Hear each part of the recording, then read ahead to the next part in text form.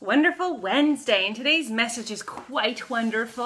I pulled the Journey card by Sandra Ann Taylor's Energy Card deck, and this one is really kind of fun for this Wednesday because it promotes that you have a little adventure coming up. Now, your adventure could take on the form of many different things. You could have a vacation coming up for this weekend or next week and you're planning it. It could be that you're going on a retreat or you're taking a course, and again, you're bettering your learning and preparing yourself for future excitement.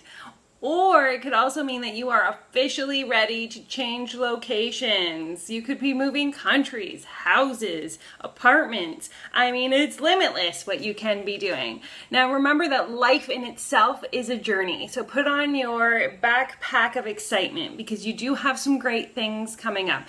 Today is just a marker indicating that you will be going on a journey of some kind. You might not know it yet, but today the seeds of intention are planted.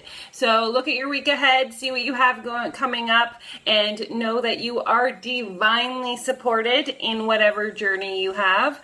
And also, if you know that you want to do something but you feel like everything's against you a little bit, take the time, you know what I'm going to say here, meditate, find out the reasons why you're having these blockages. And by meditate, all I mean is close your eyes, sit comfortably, take some breaths, and just ask. Just ask in your head, why are these obstacles being presented to me right now? And listen for the answer, and you will receive it. Okay, so have a spectacular Wednesday. It's wonderful. And I shall see you tomorrow. Blessed be.